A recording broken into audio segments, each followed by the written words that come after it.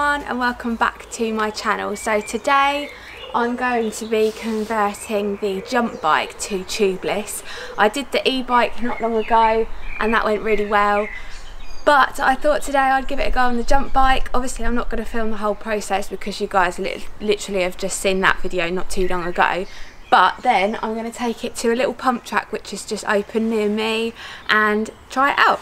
Right, so the bike's in the stand now. I've put the bubble wrap here just to protect the frame, and I've got all the stuff I need. So I've got the tubeless tape this time, which is something that I didn't do last time because the ridgeline wheels came fully tubeless ready. So when I take the tyres off, I'll see if these rims have tubeless tape in, but I've got some just in case.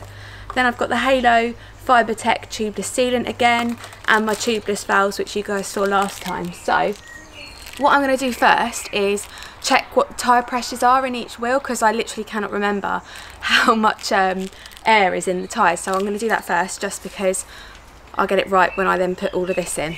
Right, so same as before, just got to take the wheels out and take the tubes out.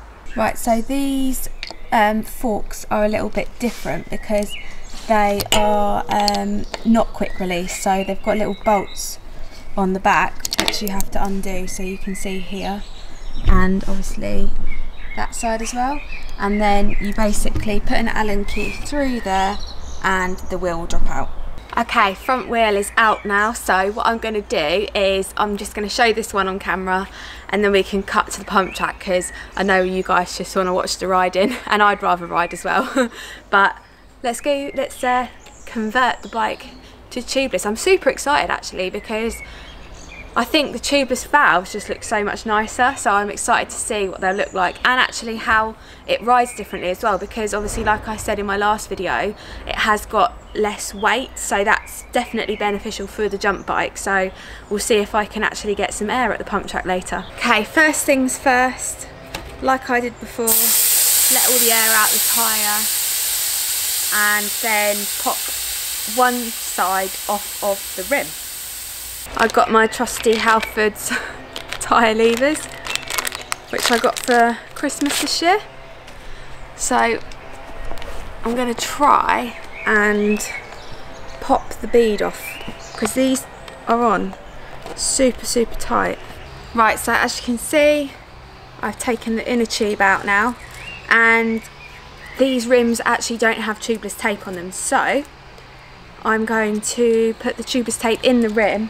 I'm going to take the tyre off the rim now. I've popped it off the bead slightly so it should be easier to, there we go, off the rim, nice. Right, before we put the rim tape on, which I've got out here, we need to take off the white stuff so that the tape will stick really good to the rim.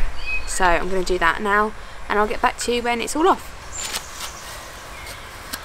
Cool, there we go, all off. So we've got a fresh rim to stick the tape to now. So what we've got to do is find the hole where the tubeless valve will go and you stick the tape just past it so that you know where the hole is. So let's do that,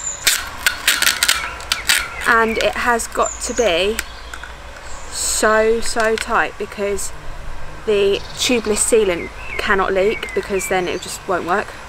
I'm actually loving doing bike mechanics in this lockdown period because it's a super good way to learn about the bike and stuff, which is cool. And I feel like I need to learn about the bike because obviously you're riding it and you just don't know, like if something was to break and you're out on a ride, then you need to know how to fix it. And obviously tubeless as well, it is a huge benefit and it's actually fun to do. I quite enjoy doing it. So there we go, we've got the tape all in the rim now. So what I'm going to do is find the valve hole which is here and poke the valve through it, so it literally only pierces it to put the valve in, and then it's time to put in the sealant.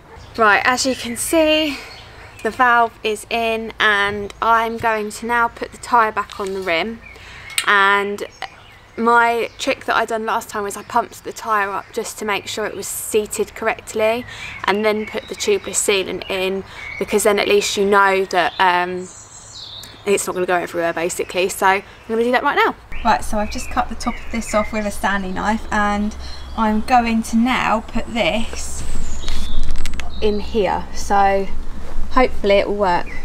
Tubeless sealant onto the core of the valve, just like that, and then tip it,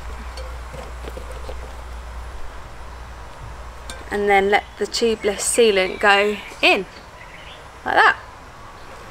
The tubeless sealant's in now, and I've attached the pump. Hopefully, yes, I can feel it going up.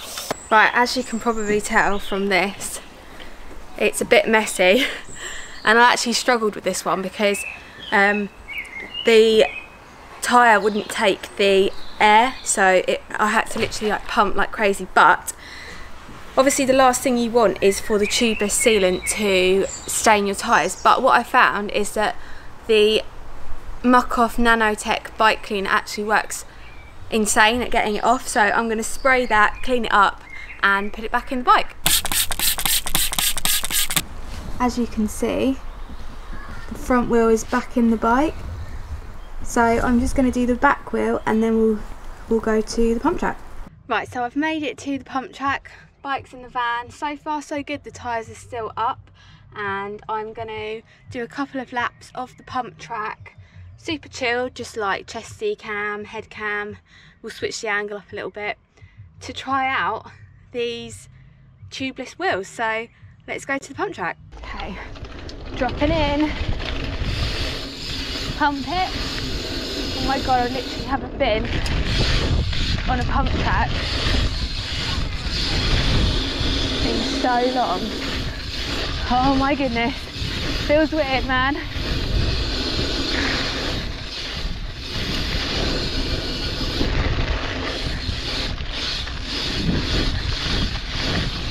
Yeah, that's sick.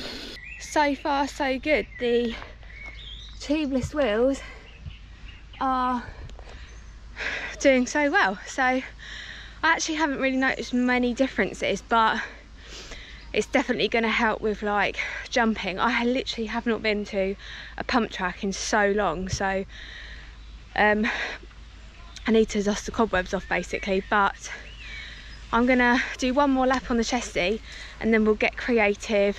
We'll go for helmet cam. Okay, dropping in for the second run.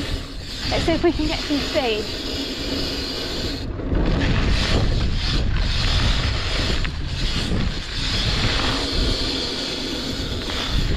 Hump, hump. Oh no, the wind.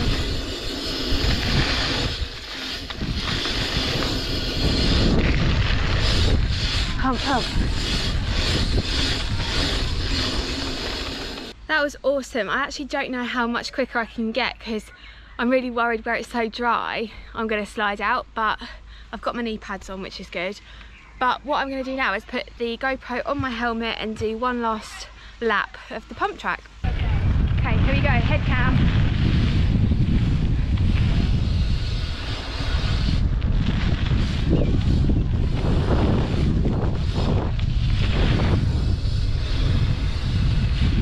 Pump, pump.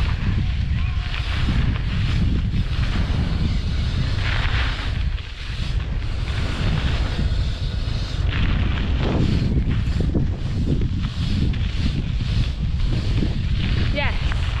One awesome little session on the pump track, on the jump bike. The tubeless definitely worked, which is really good.